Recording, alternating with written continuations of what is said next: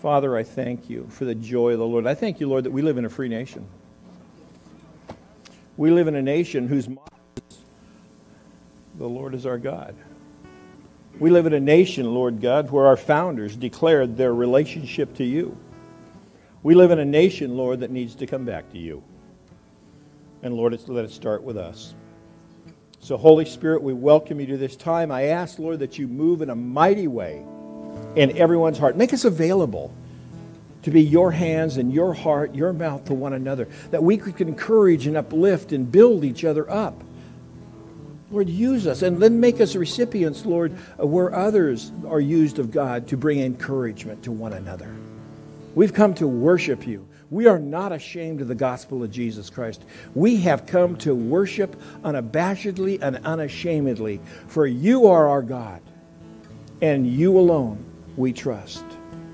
We know that you love us more than we love ourselves, and we thank you for that love. We want to reciprocate that love in worship this morning, and everybody who agreed said, Amen.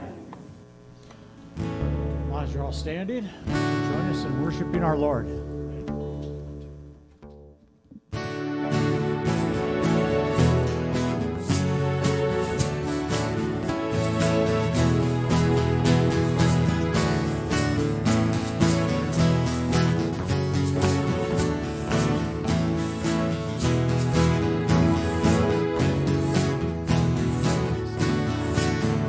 Revival, and it's spreading like a wildfire in my heart. Sunday morning, hallelujah, and it's lasting all week long. Can you hear it? Can you feel it? It's the rhythm of the gospel song. Once you choose it, you can't lose it. There ain't nothing gonna steal my joy. Got an old church choir singing in my soul. I got a sweet salvation and it's beautiful. I got a heart overflowing 'cause I've been restored. But there ain't nothing gonna steal my joy. But there ain't nothing gonna steal my joy. The valleys that I wandered turn to mountains that I can't climb. You are with me, you never leave me. There ain't nothing gonna steal my joy. Got an old church choir singing in my soul. I got a sweet salvation and it's beautiful. I got a heart overflowing 'cause I've been restored. But there ain't nothing gonna steal my joy. But there ain't nothing gonna steal my joy. Oh, oh, oh, oh, oh, oh, oh, oh. Clap your hands and stomp your feet. You find that gospel beat. It's all you'll ever need. All you'll ever need. Clap your hands and stomp your feet. You find that gospel beat. It's all you'll ever need. All you'll ever need. I've got an old church choir singing in my soul. I've got a sweet salvation and it's beautiful. I've got an old church choir singing in my soul. I've got a sweet salvation and it's beautiful. Got a heart overflowing 'cause I've been restored. No, there ain't nothing gonna steal my joy. No, there ain't nothing gonna steal my joy. Oh, there ain't nothing gonna steal my joy.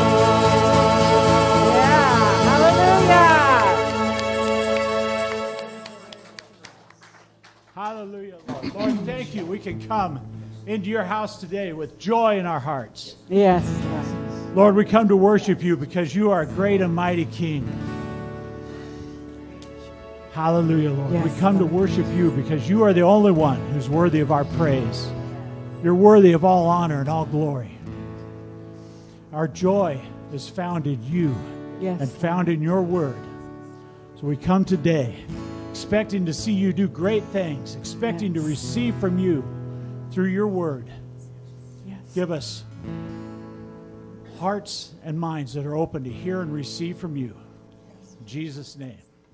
This week I've been reading about the battles going on in the Old Testament.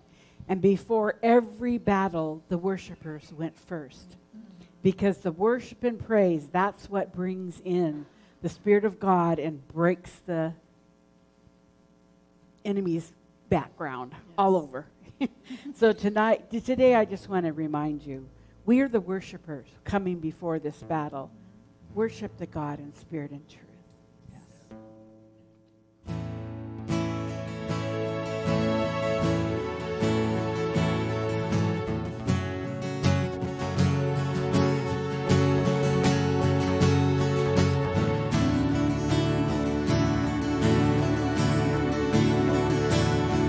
The splendor of the King, clothed in majesty, let all the earth rejoice, all the earth rejoice. He wraps himself in light, and darkness tries to hide. Trembles at his voice, trembles at his voice. How great is our God, sing with me, how great is our God, and all will see how great is our God. Great God. Age to age he stands, and time is in his hands, beginning and the end, beginning and the end. The Godhead three in one, Father, Spirit, Lion and the Lamb, the Lion and the Lamb. How great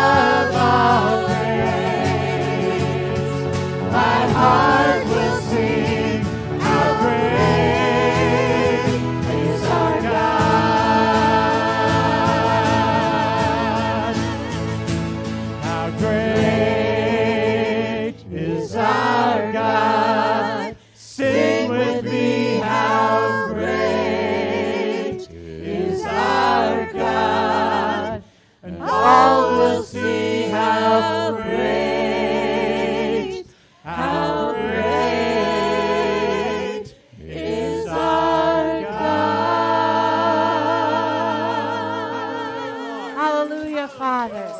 Great and mighty Lord. None is worthy of your praise. Hallelujah. Great is Lord. our God. Hallelujah. Praise you, Lord God. Amen. We serve such a great God. Praise you.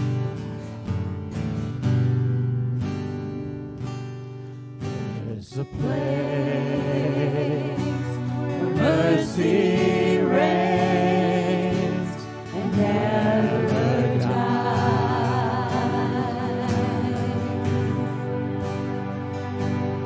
There's a place where streams of grace flow deep and wide.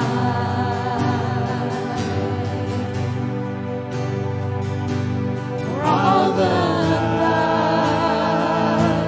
I've ever found is like a flood that's flowing down. At the cross, I surrender my life. I'm in awe of you. I'm in awe of you. Where your love ran red and my sin washed white. I owe all to you. I owe all to you, Jesus. Oh, we worship you, Lord. Oh, we praise you, Lord. There's a place where sin and shame are powerless.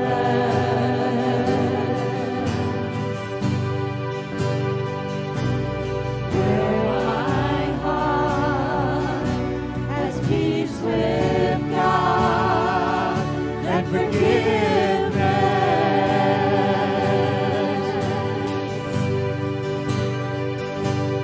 All the love I've ever found is like a flood that's flowing down. At the cross, I surrender my life. I'm in awe of you. I'm in awe of you. Where your love ran red and my sin washed white. I owe all to you. I owe all to you. Here my hope is found. Here on holy ground. Here I bow down. Here I bow down. Here arms open wide. Here you save my life. Here I bow down. Here I bow. At the cross, I surrender my life. I'm in awe of you. I'm in awe of you. Where your love ran red and my sin washed white. I owe all to you. I owe all to you, Jesus. My God. Oh, we worship you. Oh, hallelujah. Almighty God.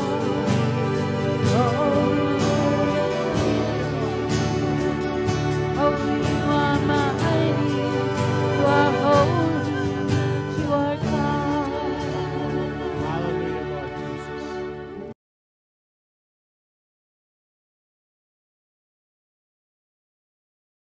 Salvation is not by works, that any man should boast, but by grace. I owe it all to you. It doesn't matter how many projects I get involved in. It doesn't matter how many good things I do. My righteousness and salvation comes from Jesus Christ and Him alone. Amen? Amen. Why don't you say good morning to someone? Lord bless you. It's good to have each one of you here.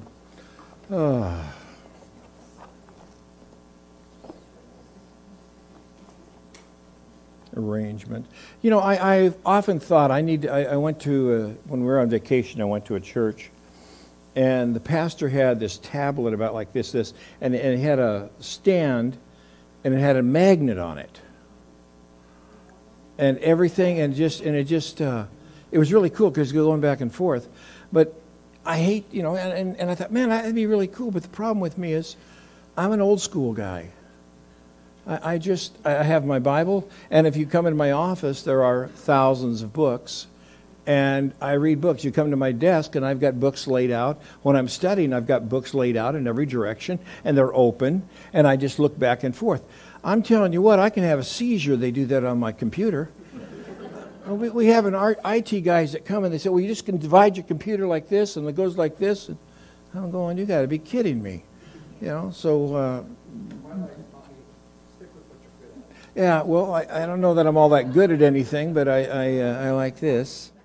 A blessed nation. We're blessed because God is our King. And this has nothing to do with notes, and it's not back there. We have the American flag, and I'm not ashamed of the American flag. I hear a lot of people, well, there's Christianity nationalism. What do you mean? I'm glad that God made us a part of this nation. I'm glad we were born here. It doesn't have anything to do with the fact that we're greater than anybody else. It has to do with the fact that the Lord is our God. And by the way, in case anybody wants to care, the United States has done over double all the missionaries all the rest of the world has put together. Double. You know, we've reached out in the name of Jesus. We're, you know, yeah, we got our faults. There's no ifs, ands, or about it. We're made up of people, and without people, we wouldn't have any faults. But the reality is we're a blessed nation, and we need to understand that and not be ashamed of it. I'm not ashamed of the gospel of Jesus Christ, for in it is the power of God. I'm also not ashamed that God had me born in a territory in the United States as a United States citizen.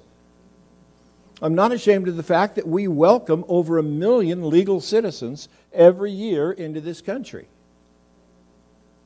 You know, blessed is the nation whose God is the Lord. And that's not just colloquialism. That's not just a little saying. That's Psalms 33:12. And by the way, that's just not somebody that gives mouth service. We need to be a nation that gives actions to our words. Luke 16:13 says, no man can serve two masters, for either he will hate the one and love the other, or he will be devoted to the one and despise the other. You cannot serve God and mammon. We need to decide whose side we're on. You know, these people on Facebook, and Facebook's really good for me because it's pastoral voyeurism, but at the same time, it's not so good because I see people who I feel are really divided. We talked about the right to life, sanctity of life last week, and where do we go from here? And I talked about a person who's got a PhD. He at one time pastored a church of many thousands, started numerous churches, but we got into a sidebar discussion over abortion. He just doesn't think it's that big a deal. And I kept thinking, well, you're divided. You're divided. And there were some other things that clearly against God's word that he says, well, you know, we'll just be patient. No, we'll stand for truth. We're not going to point the finger. We're not going to play in the blame game. We're not going to say we're better than. We're just going to live and do the word. We're not going to argue.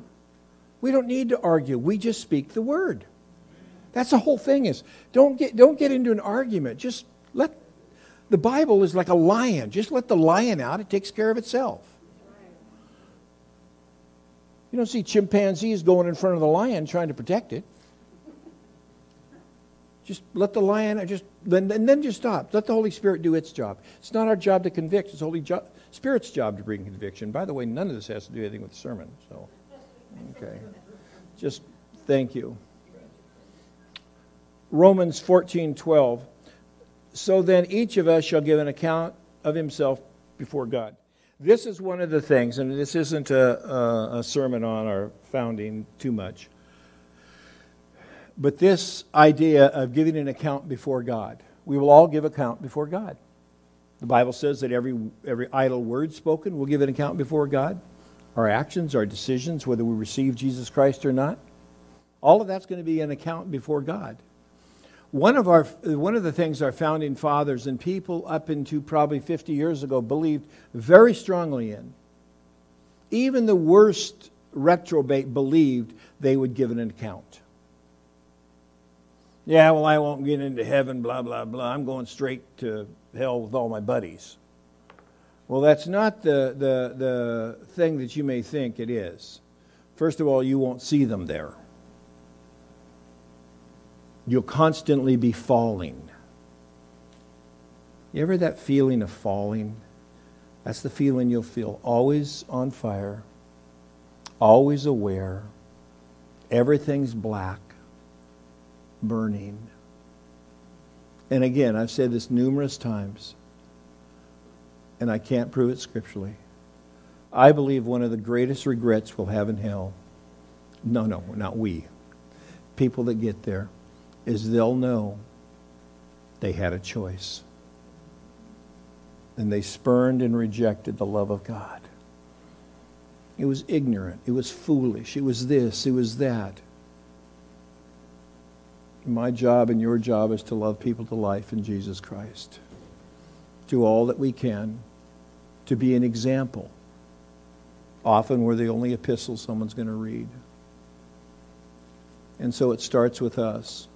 I thank God for this nation. I thank God that our motto in this nation is "In God We Trust." I thank God for how we're founded by Christians. And by the way, you'll see this isn't a Christian nation. It may be turning from that, but we're still a Christian nation. I remember getting my MDiv and arguing because, the students loved. And remember, I was 50 when I went into my MDiv, my MDiv program. And we're not a Christian nation anymore. We're not a Christian nation. Well, let's turn it back to one, folks. Well, we don't need to. I remember one guy just loved to close the bar on Saturday night, and then he'd help clean it up and open it up on the morning for church. And there's nothing wrong with that. I just got to be careful about bad company corrupts good morals. And so, anyway, that's on the sermon. Let me just read a few quotes from our founding fathers. Everybody know who Patrick Henry is? Okay. Give me liberty, give me death. It cannot be emphasized too strongly or too often that this great nation was founded not by religionists, but by Christians. Not on religion, but on the gospel of Jesus Christ. That's the founding of our nation. People say, well, this isn't... No. There are two things. And we're doing a series this fall on the faith of our fathers. We've done a number of series, but we're going to take a look at our founding fathers, and we're going to see what they had to say and what they thought about Jesus Christ. Okay. Patrick Henry. George Washington, when he gave his farewell address after his second term of president, said this: "Do not let anyone claim tribute of American patriotism if they even attempt to remove religion from politics." And you need to understand, we say, well, they said religion, they said higher power. They talked about Jesus Christ. They had a different phraseology. That's what just drives me crazy with the dishonest people and the dishonest professors who say, well, they didn't talk about God or Jesus. Yeah, they did. They understood. When they said religion, they talked about Jesus. There was no other religion. Only one Catholic signed the Declaration of Independence. All the rest of them were Christians. Yes, synagogues were here. By the way, there wasn't one Muslim, what do they call it? Mosque here. Not one. Bhagavad Gita, Didn't have a cult here yet. See, the reality is that this is a nation that's founded on Christianity with the understanding of the Word of God. John Adams, president, also a born-again believer. We have no government armed with power capable of contending with human passions, unbridled by morality and religion. Our Constitution was made for a moral and a religious. And today it would be Christian people. It is wholly inadequate to the government of any other. John Adams. Here's something that might interest you, and I don't mean this to be a history lesson, but it is. You ever heard of separation of church and state? It's not in the Constitution. 1812 letter from John Adams to Thomas Jefferson and Danbury Baptist, who were worried that the government was going to impose a religion. First Amendment has created a wall. This is where the separation, this is where the phrase comes from in a personal letter between Thomas Jefferson and 1812. The First Amendment has created a wall of separation between church and state. Now, they all stop there. Let's read the rest of the letter. But that wall is a one-directional wall. It keeps the government from running the church. But it makes sure that Christian principles will always stay in government. So when you want to deal with people who are ignorant, it's good to have history. Now, in the fall and the preceding things we've done, you've gotten handout with footnotes and everything else. Keep on to those. Hang on to those. I've had people order them, and Kathy has to copy them off, and we send them out because the footnotes are there at our congregational Congress's library or other places. And just because I can, I'm going to read you a few other things. Samuel Adams, signer of the Declaration of Independence. I rely upon the merits of Jesus Christ for pardon of all my sins. Charles Carroll, on the mercy of my Redeemer, I rely for salvation and on his mercies, not on the works that I have done in obedience to his precepts. John Witherspoon, I entreat you to the earnest matter to believe in Jesus Christ, for there is no salvation in any other. If you are not reconciled to God through Jesus Christ, if you are not clothed with the spotless robe of his righteousness, you must forever perish.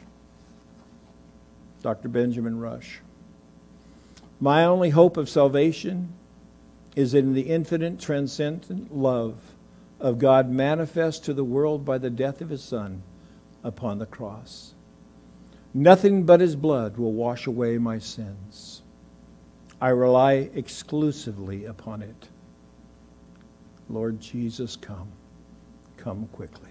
I have at least 24 other letters and parts from, they all kept journals with the same type of, we believe in a personal relationship with Jesus Christ.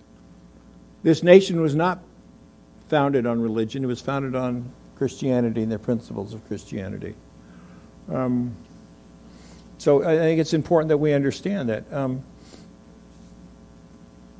Let me just go ahead and do this. God was such a central part of our founders' lives that they met in Congress. They met for the first time in Philadelphia in September of 1774, 2 years before the signing of the Declaration. They opened with prayer with 0 complaints. The prayer meeting was not some routine dishwater prayer, as so is often prayed in public meetings today, but according to the writings of those who were there, they prayed for over an hour, and they studied 4 chapters of the Bible in the first meeting of Congress for the Declaration of Independence. The prayers and Bible study were so profound that John Adams wrote to his wife, we still have the letter, I never saw a greater effect upon an audience. It seemed as if heaven had ordained the psalm to be read on that morning. I must beg you to read the psalm. Read this letter in the 35th Psalm to your friends. Read it to your father. Adam's father was Reverend Joseph William Smith. And another signer, Silas Doreen, who's another signer on the Declaration, wrote at the time of this prayer, and he said, it was so powerful that even Quakers shed tears. What's the psalm that they read? Now remember, they are beginning to write the 40th, the Declaration of Independence. They are beginning to list why they're going to move away to become a separate nation. These are men with strong beliefs in Jesus Christ. Very educated. I'm going to read it out of the Living Bible. Psalms 35. Harass these hecklers, God. Punch these billies in the nose. Grab a weapon, anything at hand, and stand up for me. Get ready to throw the spear or aim the javelin at the people who are out to get me. Reassure me.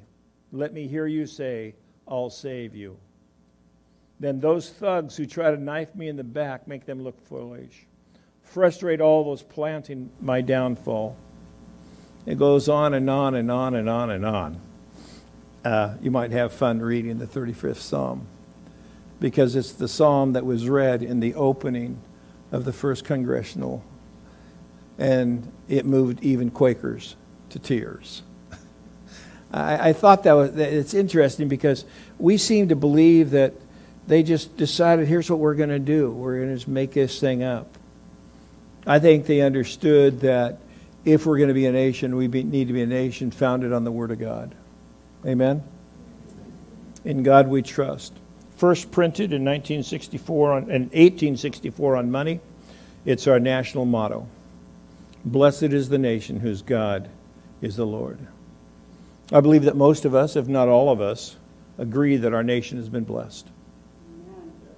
Materially, geographically, educationally. We've had God's protection, provision. We've had miracle after miracle in battle. And we've been blessed with fresh seasons of outpourings of the Holy Spirit to renew our relationships, our commitment to our calling, our Lord Jesus Christ. He blessed this nation. You got the first and second Great Awakening. You've got the antebellum awakening. You've got the Holy Spirit being poured out. You got the 1870s. Then you have the 1900s. Then you have the 1920s. And then you got the 1960s. Now, some of you are here were alive in the 1960s. Some of you weren't. But I remember the revival in the 1960s as it poured out. And in each and every revival, you always had outcasts who got it first. Especially in the Second Great Awakening. Now, in First Great Awakening, it started at the universities. But then in every awakening, everybody heard of the hippie generation? Boy, they took the gospel because they found peace. They found purpose. They found promise. They found the presence of Almighty God to fulfill that longing in their life. They're the generation after World War II whose parents wanted them to have everything their parents didn't have. That's a bad thing. It seems good that I want to just give you everything. And by the way, I apologize. I was reminded of children released to children's church, but I see they're gone. So, anyway, I believe that we have been blessed. Have the Holy Spirit. The hippie generation movement is the one that affected me the most, because at the tail end of that is when I came back to the Lord and got saved and delivered. Now, I don't know in my entire years as pastoring I ever quoted an atheist. So here's your first time I've ever quoted an atheist. A progressive atheist. His name is Maximilien Robespierre. You know who he is? Ever heard the name? He was a French progressive liberal lawyer. He was also the leading figure in the Reign of Terror.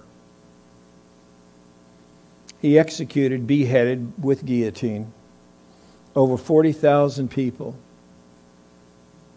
His word for them was imbeciles, just in the city of France and Paris. He had arrested and executed over 100,000 others in the countryside. Who are these imbeciles?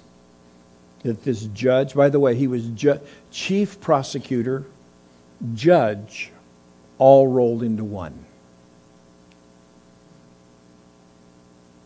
His main attempt, these imbeciles, was to wipe out Christianity from France. Any priest that didn't escape was beheaded. Any nun that didn't escape was beheaded. Any clergyman that didn't escape was beheaded. Anybody that stood up and said, I'm a believer in Jesus Christ, was accused. The thing is, he was not only the accuser, the chief accuser, he was the chief judge. So, you're accused, you're guilty, lop off their heads. Now, what's interesting about him, especially if you read, and I've read not a lot, but I've read a few hundred pages on him, that he championed equal rights as long as he held superior rights. And I probably will go back and do it. He espoused almost every single one of today's liberal mantras. All the slogans that we see out today, justice for all these kind of things.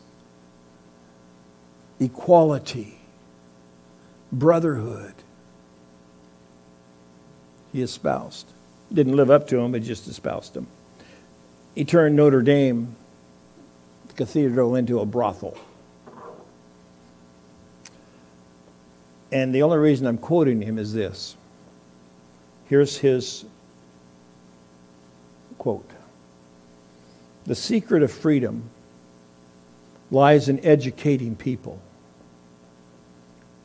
whereas the secret of tyranny is keeping them ignorant. Well, church, it's time to wake up and quit being ignorant. It's time to know what the Word of God says and live accordingly, no matter what the world says. We need to be a people. I'm not angry at the world. Sinners sin. Don't point your finger. Don't laugh. Sinners sin. Paul says, for as such were you and I. But we need to be a people who can stand up and say, I'm not ashamed of the gospel of Jesus Christ. You've been around me more than 5 minutes. You know that's my verse for life. For in it is the power of God.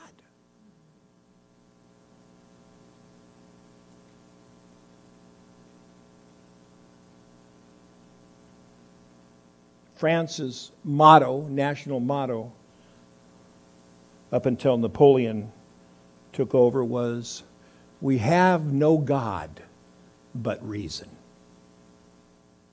Remember, we talked about this before. France has never won a war by herself since then. She's been conquered twice.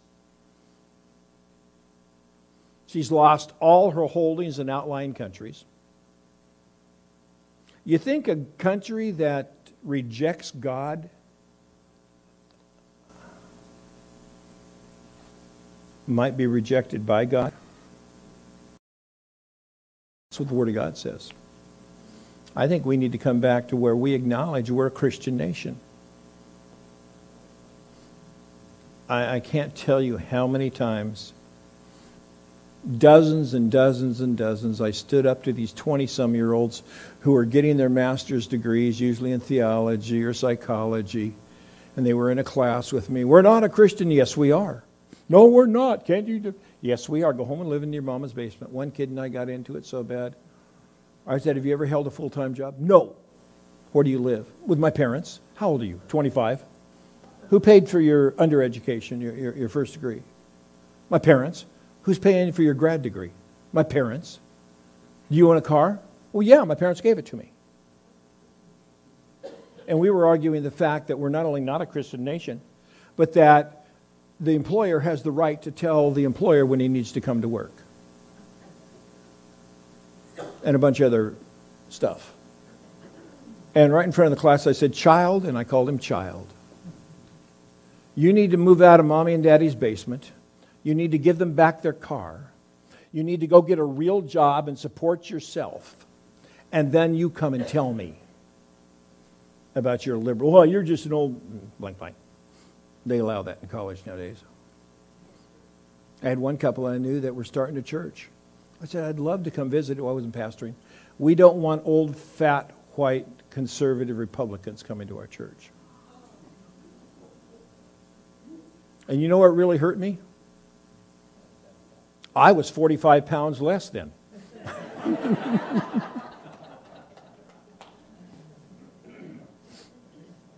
Blessed is the nation whose God is the Lord.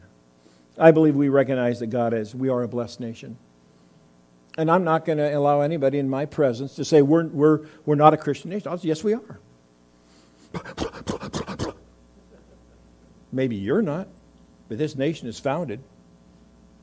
Why don't you read instead of be a little puppet for everybody else? Now, this point is this. Scripture is not silent about nations. Scripture teaches us that God is greater than all nations. Amen? That nations come and go. And that God uses nations as part of His plan. And that all people from all nations, and that people from all nations will and are a part of His kingdom. We don't have an exclusive right on the kingdom of God. We've got a responsibility to stand up and share the gospel. The Bible says that He blesses nations where He is God. Blesses the nation where God is the Lord. Scripture also teaches us specifically that what a nation should do in order to receive the blessings and continue in the blessings of God. Psalms, the book, is broken down into 5 sections. And each section has a different theme. And the first section is called the Songs of David. And it's 1 through 40, let me look at my notes, 41. And it's called the Blessed. Songs of David. It starts, blessed is the man, Psalms 1:1. And it goes on, and every chapter there. And when you get to chapter 33, and it's all throughout here. I just picked one. I just picked chapter 33. But all through there it says, the nation's blessed that follows the Lord. The nation is blessed that cares for the poor. The nation is blessed, and God smiles upon it. And He talks about it over and over and over. But I grabbed Psalms 33. Blessed is the nation whose God is the Lord, the people He has chosen as His inheritance. And there's blessed is the nation whose God is the Lord. It's throughout the first 41 chapters of Psalms. And it breaks it down in Psalms how to continue with this concept of blessing.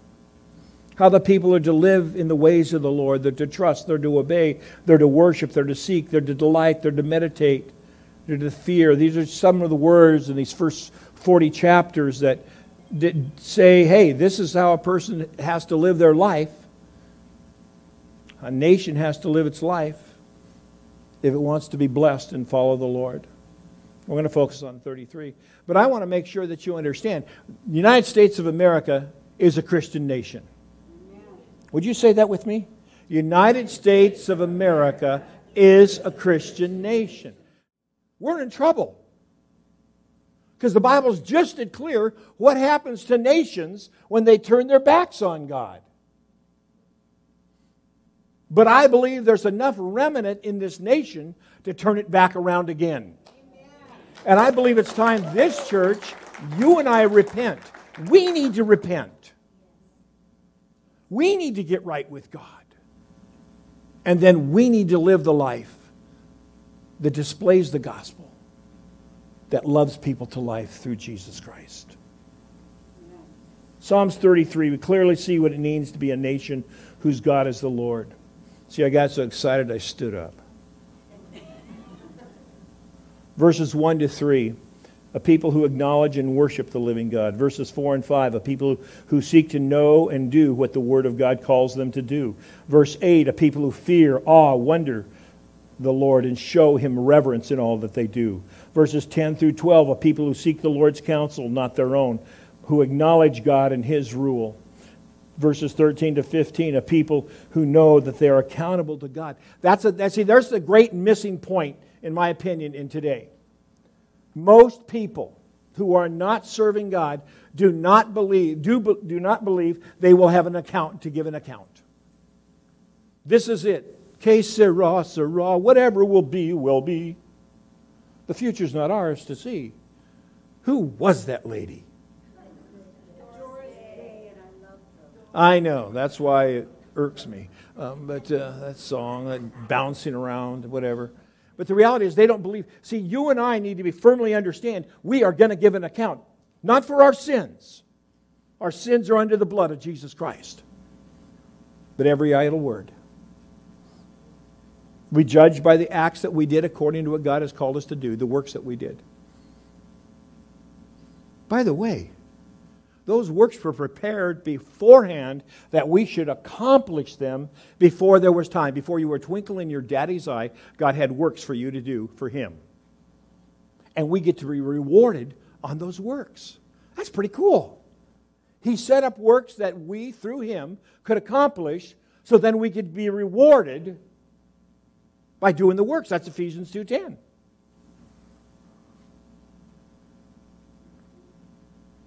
People who know they're accountable. I talk to people continuously who absolutely do not believe there's an account. No, this is all there is. Die, nothingness. When you realize that as our forefathers did, and foremothers, sounds like a strange word. By the way, foremothers, that's tough. We're kicking around the idea of going to Israel in a couple of years. And so we're looking into it and talking to some things. And if you're interested, we'll come see us because we're putting a list together right now. But foremothers. Okay, one of the things when you go to Israel, know that you're going to go to about 5 sites where Jesus was born. Mary had like a 4-day labor. They just kept moving her from site to site. I'm sorry. See, that's what happens when, there's too many, I wasted too many brain cells. Stuff got stuck in the wrong place. Verses 13, a people who know that they're accountable to the Lord. He watches them and considers everything that they do. We will give an account. We will give an account before the Lord. I thank God that it's not for my sins. He's already taken care of my sins. My sins are already taken care of. They're done. There's no condemnation. There's no shame to those that are in Christ Jesus, no matter what we did. It's behind us. Verse 16 to 22 tells us that a people that are going to know the blessings of God, a people who will know God and God alone can and will protect and sustain them and protect those who fear Him. A people who wait upon the Lord in hope and trust. Quick points, 3. We're going to make it quick. 1, loved ones, to be a nation whose God is the Lord, we must be a people who reject all false gods that are propped up, worshipped all our way around us. We must individually return to that place where God and God alone matters most in our lives. Amen? At the end of the service, I'm going to pray and I'm going to ask, Lord, where am I to put this? Where do I have a division in my heart? Where am I saying, well, that's not really that big a deal? Where am I saying, well, that's that person's choice, rather than praying for that person? Where am I not going to voice God's word and say what that lifestyle or what that is? 57 genders. Good grief. And by the way, you realize that there's a bill before Congress right now that's trying to make all of the gender nonsense equal to the Civil Rights Bill. So we're going to pray. But you cannot make me lie. Oh, how do you put this? You got indoor plumbing, you're a lady. You got outdoor plumbing, you're a man. That's just how it is. God made it. We need to individually return to the place where God and God alone matters, and His Word is supreme over our thoughts. Well, I don't, no. I don't really care what other people think about me all that much. I care what God thinks about me. I don't want to do things people dislike me. I don't try to do, that comes natural. It's part of my personality. A couple of weeks from now, I'm going to my 50th class reunion. It's always, I've been there a couple of times before, and it's always such fun to go because they're always in such shock. First of all, you're still alive. And you're not in prison. And you're a pastor. Oh, that was the time we went after we'd been pastoring. That was all night. We had people waiting, literally, we had people waiting until 4 in the morning to talk to us. And then when we left at 4 in the morning, they caught us in the parking lot. Another couple caught us in the parking lot. What changed? Jesus Christ. It's not real hard. This isn't rocket science, folks. Turn your life over to God. Make a declaration that He and He alone is supreme in my life. His Word and His Word alone directs my life. And your life will change. No man can serve two masters, for he will hate the one and love the other, or else he'll be loyal to the one and despise the other. You cannot serve God and mammon. Well, God has a lot to say. You know, Jesus said more about finances than He did heaven and hell combined. Because where your treasure is, there is your heart also. What's God's saying? Well, I'm going to read it my way. I'm going to do it my way. I'm going to figure it out on my own. God's word's pretty clear. When we're duplicitous in our lifestyle, in our way that we run the life according to the Word of God, we open a door for the enemy to kick our tail. Maybe I shouldn't say kick your tail in church. That's probably not a good thing, huh? Oh, the other one, my description of anatomy? Okay, yeah.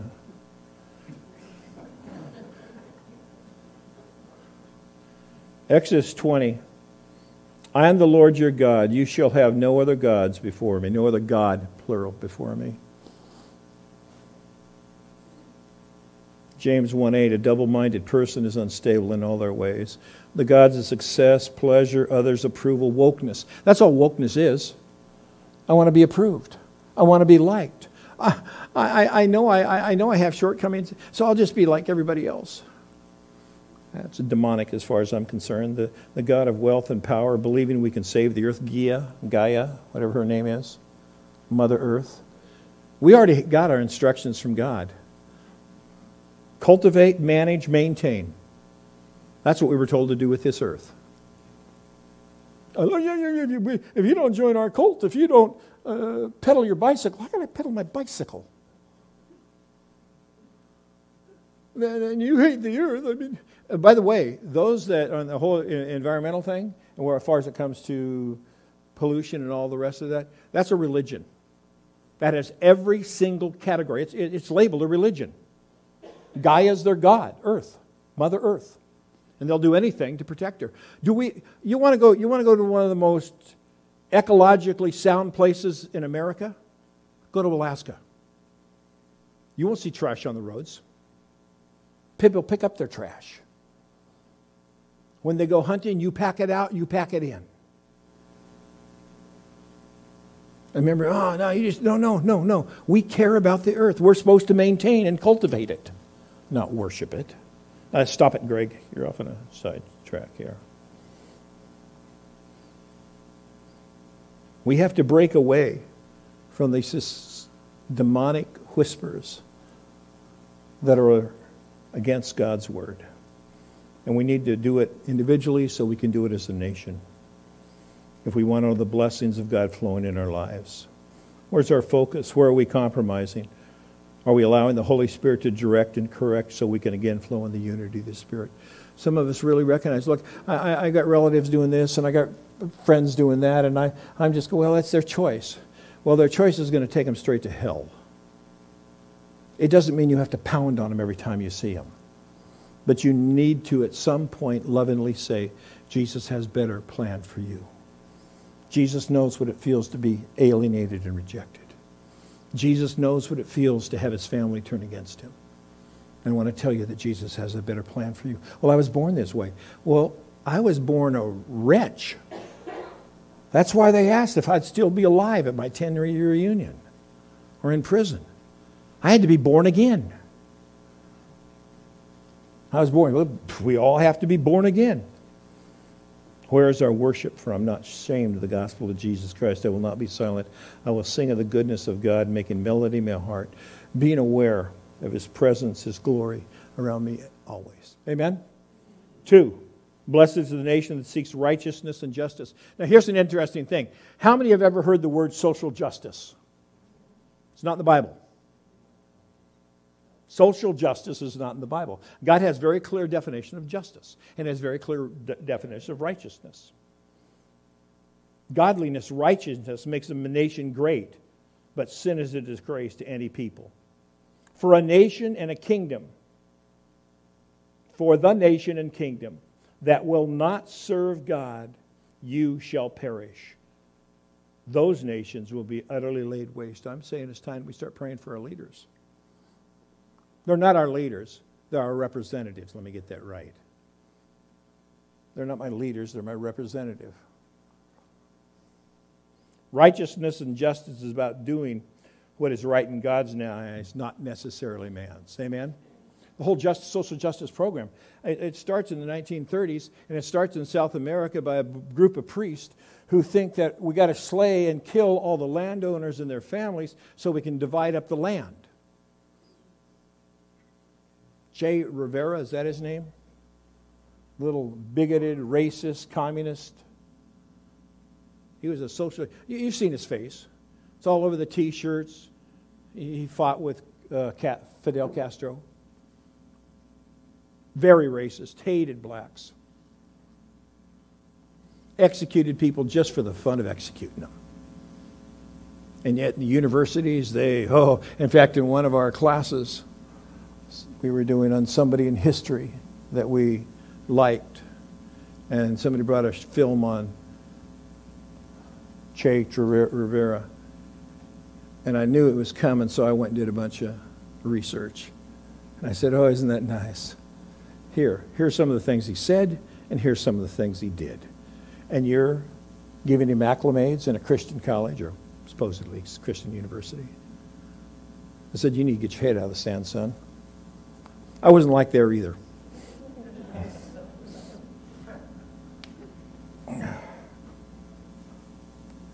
We need to pray for our leaders, our representatives, that they will serve the Lord God and do what is right and just in God's eyes, not in the political system. Yeah. Political correctness is not righteousness. It's man's attempt to replace God's righteousness with man's view. It's also manipulation. 3 scriptures, quick scripture, righteousness. 1, I got to tell you something, folks. We're not righteous, no, not one. By ourselves, we're all sinners. 2, we do not become righteous just by doing what we believe is just and good and nice. 3, we are only made righteous through Jesus Christ. For he made him who knew no sin to be sin for us, that we might become the righteousness of God in him. All your good works, all your kind things, all your giving the dollar to that person that's standing on the corner doesn't make you righteous. Jesus Christ makes us righteous. And then as we do those things that he calls us to do to help the poor, to serve, they're the acts that he calls us to do, that we get rewards for. Don't be afraid of the fact that we get rewards in heaven. Oh, I don't care. I do. God said I get to lay up treasures in heaven. He said He's got all these opportunities if I'll just be obedient to Him that I can accomplish all this stuff, and I got all these treasures in heaven. Man, I'm not a wizard at finances, or banking, but that sounds like a good program to me.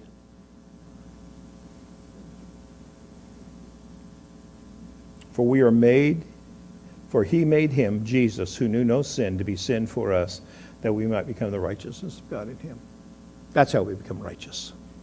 3, blessed is the nation that trusts in the Lord. In Him our hearts rejoice, for we trust in His holy name. I trust in You, Lord. I trust whatever's going to happen. You've got it. You got it planned out. And Lord, I just want to participate. Even if it goes, in my opinion, sideways. See, my opinion is not Scripture. Scripture is Scripture. And just because I pray that somebody hands me a lottery ticket and I win the lottery, because I've never bought that's one of the only things I've never done in my life is buy a lottery ticket. You know, a lot of you can say a lot of things. You hear things like, what have you ever done, or what have you haven't done, where you've ever visited. You've seen those little things. About the only one I got in my life is I've never played a lot. I've never scratched off a lottery ticket. So if somebody happens to put one in the offering plate, you'll tempt me. No, I'll scratch it off. Don't worry about it.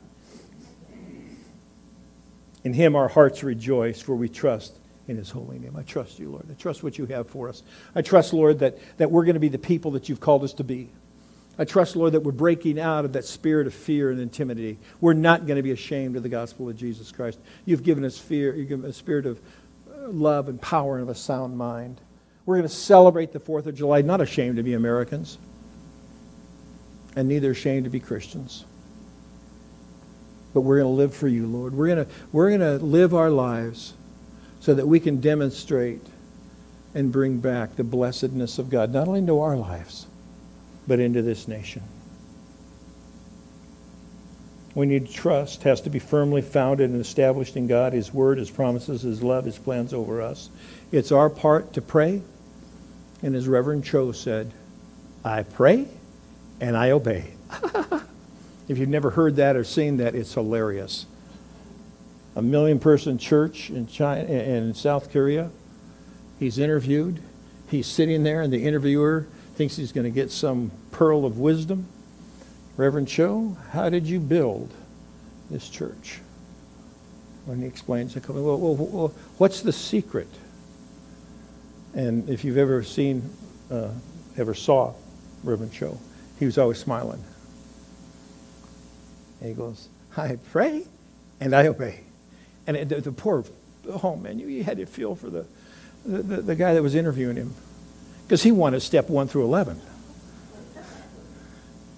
But he just laughed. I pray and I obey. Folks, that's what we need to do. We need to make sure our hearts are right before God. Then we pray and obey. We love people to life through Jesus Christ.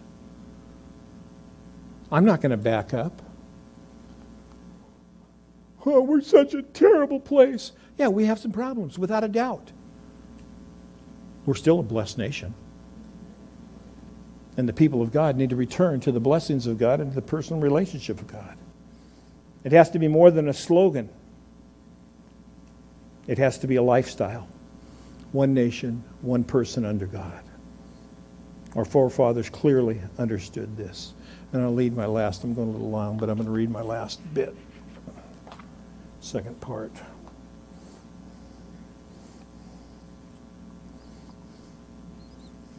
Let me cut it down here. What I read from the first was the Congress for the Declaration of Independence. After we had established our independence, we came together and we tried to rule ourselves for 2 years under Articles of Confederation, but they didn't work. We needed an actual constitution. So the 13 states came together, and there's great states and little states. And the little states were worried about getting squeezed out by the big states. The big states, well, you know what big states.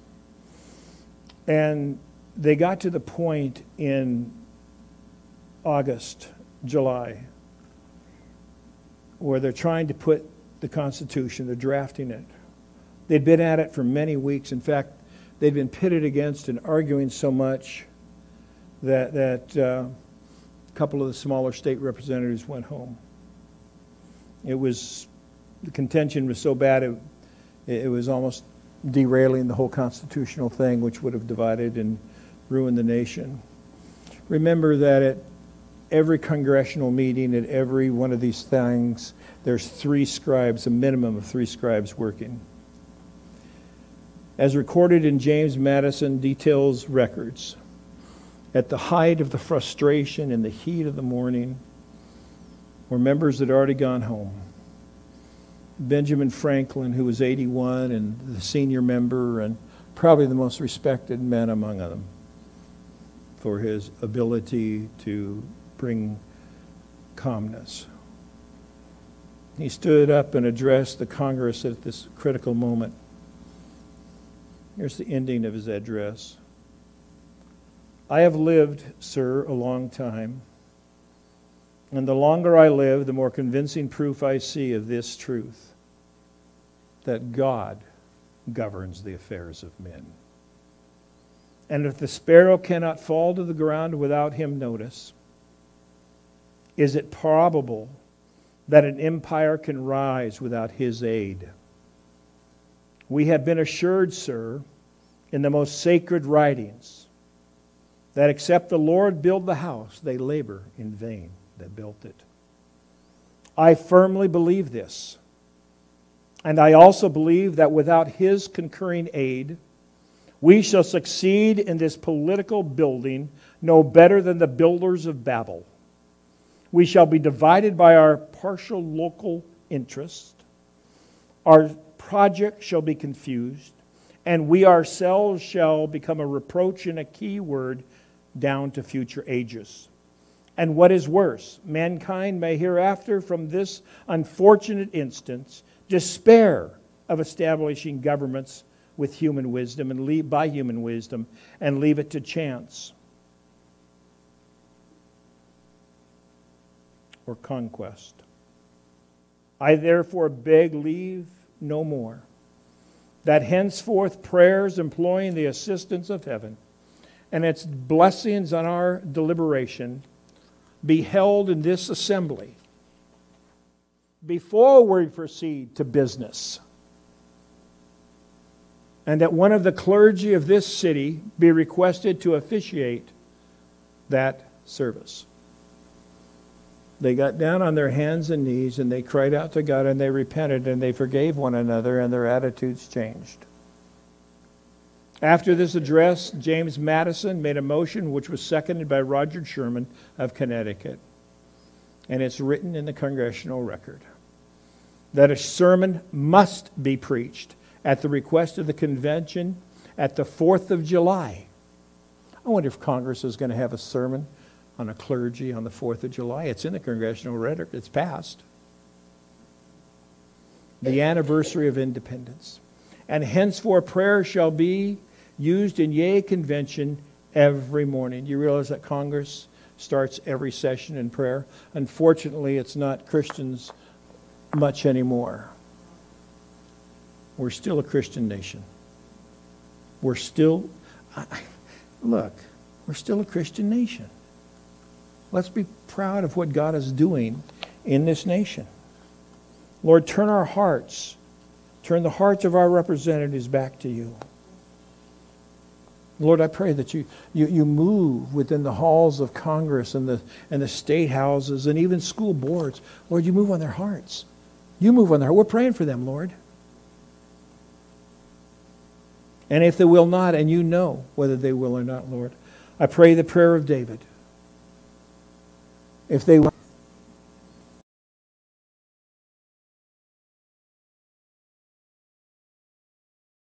Lord, we in this place this morning are open to correction.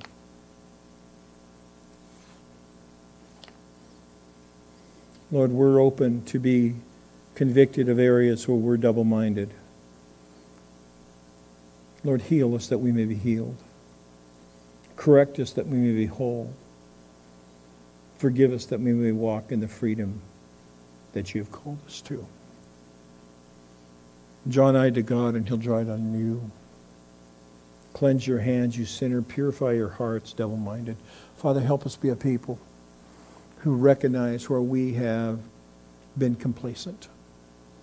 We've shrugged off your morality and put in its place our mediocrity to be light. Forgive us, Lord, of not speaking up when your Holy Spirit told us to speak up. And forgive us, Lord, for speaking up when we should have stayed shut up. Lord, we commit to you.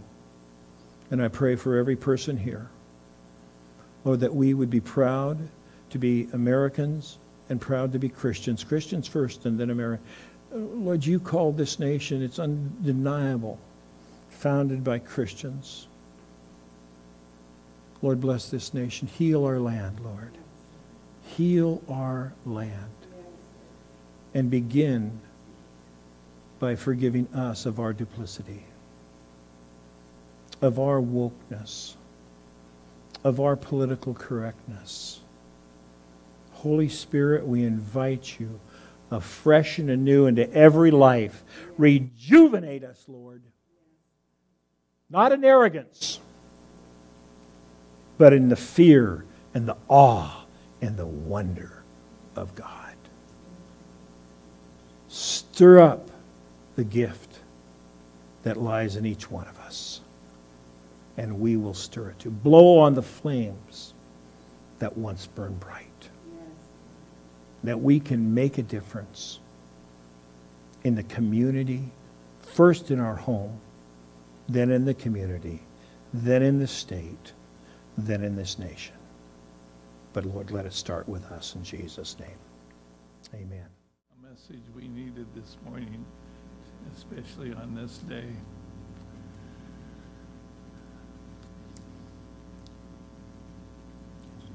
In Acts 2:44, it mentions the early church. In fact, it's the first time that we hear of the early church as a church. And you can take time maybe this afternoon. I'm not going to read the scripture. But basically, the many things that transpire because people, believers, met together. And there's a whole list of things. One of them that they did on a daily basis, believe it or not. We do it on a monthly basis. They broke bread.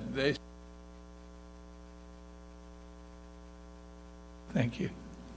And so, if you look back at way back to the Passover when Jesus or God established the covenant between Israel and Himself, they celebrated it once a year. So we have progressed, and I believe there's purpose to that, as we'll discover this morning. And I want to kind of just share this. I'm going to read most of it, but I believe that we've had a preparation of our hearts this morning to receive what God would want us to hear. Now, the new covenant is for the forgiveness of sins in the power of the blood.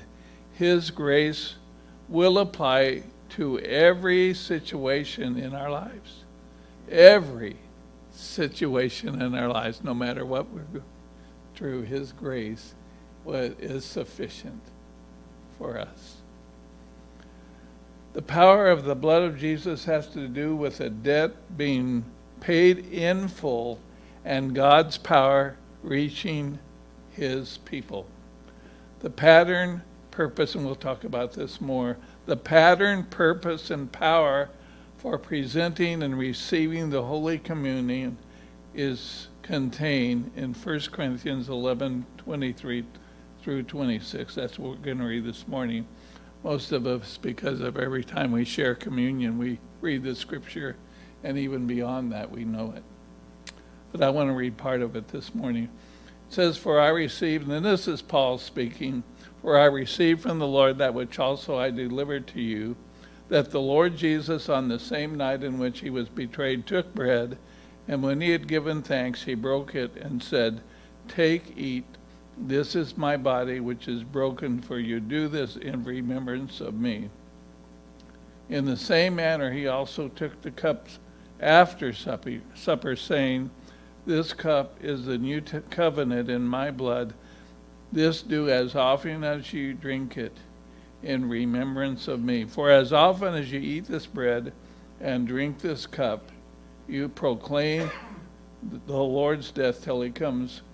We this morning make room for Jesus to work in us as we partake together in Holy Communion, remembering his sacrifice and that this is part of God's plan. It's not just something that we made up because we wanted to do so. That is God's plan this morning that each of us participate in communion. Goes on as we do this in remembrance of the Lord Jesus. For as often you eat this bread and drink this cup, you do proclaim the Lord's death till he comes. We make room for Jesus to work in us as we partake together in Holy Communion, remembering his sacrifice and God's plan. Remembering and honoring what God has done is vital to receiving all he has to offer us. So as we receive communion this morning, he wants us to remember what he has done for us, and that he wants to do something this morning in our lives. Just like you, I'm the same. I want to come to communion so that God can work in my life something he wants to work in my life. I don't want to leave this place this morning having just come to sit in a chair. And we've heard the word of God, and that's something that we do on a regular basis because we need it, because it grows our faith. And as pastor ministers, we don't leave the same as we came in. And that's something that when someone said you can bank on. Amen?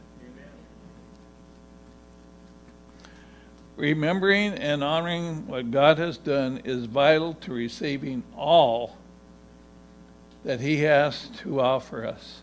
The power of the blood of Jesus can reach every issue of your life and make it whole. There's power in the blood of Jesus. I was just thinking this morning as I was preparing for this, and I jotted this down. I had the privilege when I was in college of sitting right next to one of the greatest songwriters and one of the greatest vocalists at that time, Andraé Crouch. How many may remember the name Andraé Crouch? And learned a lot. And one of the songs that he wrote during that time was The Blood. It reaches to the highest mountain. It flows to the lowest valley. So no matter what our situation this morning, God's blood is here to change us, to make sure that we walk out of this place having dealt with issues that we confront and he confronts in our lives as we receive this morning. And we contemplate and even ask him to do certain things in our life. And I'll get again to that. Now, Jesus said, here's the pattern. I said earlier, there were three things that I want to talk to. First thing is to recognize that when Jesus set forth communion, it's the pattern that he set for us. He established that we should be doing that. And this morning, remember what was accomplished for you. He is saying, when my body was broken for you. Remember what is provided for you because my blood was shed for you. That's the pattern of the Lord's table. In other words, he shares a pattern here. He's not just spouting off. He's saying, this is the pattern for you. I want you to remember that my body was broken for you. I want you to remember that my blood was shed for you. And that there is power in these things. Secondly, Jesus also declares, as we receive this morning, his purpose. And in the next verse, verse 26, he says, for as often as you eat this bread and drink this cup, you proclaim the Lord's death till he comes. By coming to the Lord's table, then we're making an announcement about everything that Jesus has done for us through the cross. Communion is not only a devotional exercise. That means when we sit here, often as we meditate on what God has done, not just a passing thought, but meditate on what he's done, remembering that there is also something else that happened. We make an announcement about everything that Jesus has done for us through the cross. Just by participating, we're making an announcement. It's intended to speak forth something, to speak it for my own remembrance. In other words, so that I would think about what I'm doing, contemplate what I'm doing, recognize what I'm doing. This is not just a passing thought. It's something we need to take a moment and look at our hearts and let God minister. So it's intended to speak for something, to speak it for my own remembrance, and to speak it for everyone else's hearing and understanding. Did you know that? That as you receive this morning, as we walk by and as we stand, we are actually proclaiming to those around us, we believe that Jesus died on the cross and that he rose again and that he intercedes for us right now.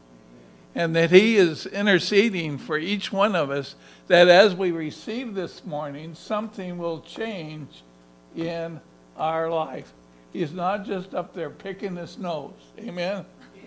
He's there looking at us, knowing us, and desiring that something new and fresh happen in our lives. So I want to read on. And we come to make this declaration. I'd like to ask each of you this morning to turn to the person next to you and say to them graciously and lovingly, don't shout it, okay? I want you to say this: Jesus died for you and he died for me. Let's do that right now. Let's turn to the one. Jesus died for you and he died for me. Amen. Lastly, our coming together and partaking of the blood and the cup is an occasion when the Holy Spirit desires to release the flow of God's power into our lives. That's why we're not supposed to take it lightly. Now later on, Paul even instructs us and tells us, actually gives us insight why things don't happen in our life. And it dates back to this. He's saying things don't change in our life because we don't allow the power of God to change us during this event. Amen. We take it too lightly. It's just an occasion, or it's just something we do. We need to recognize right now that the power of God is present to touch your need. And I want you to take a moment right now and think about what the need is in your life. Everyone has it. I have it. You have it. The person sitting next to you has it. They have a need. And so let's do circumspectly. Let's take just for a few moments what God. Jesus wants us to experience the full benefits of his broken body and shed blood. What is your need? And I trust this morning, I don't care whether your need is physical, spiritual, mental, relational, emotional, Jesus is here and present to meet the need of every person in this building, and that's you and me. Father, I thank you for this day. And Lord, I thank you for what we have because of you. We have this great nation because of you. And so, Lord, we thank you. For our sins are forgiven. We have the ability to come to you for whatever need we have. But Lord, I pray right now for this nation. Yes. Lord, forgive us our sins, Lord. Forgive us, Lord, of turning our backs to you. But Lord, I thank you for righteous leaders. I thank you, Lord, for there are righteous leaders. Give them strength and give them favor. And for the others, Lord, you know whether they're going to bow their knee to you in turn, and if they won't, I pray the same thing as David, let them be replaced. But Father, let us be people who wholeheartedly, undividedly worship and love and declare your greatness and your greatness and grace over this country of ours. Amen. In Jesus' name, amen. God bless America.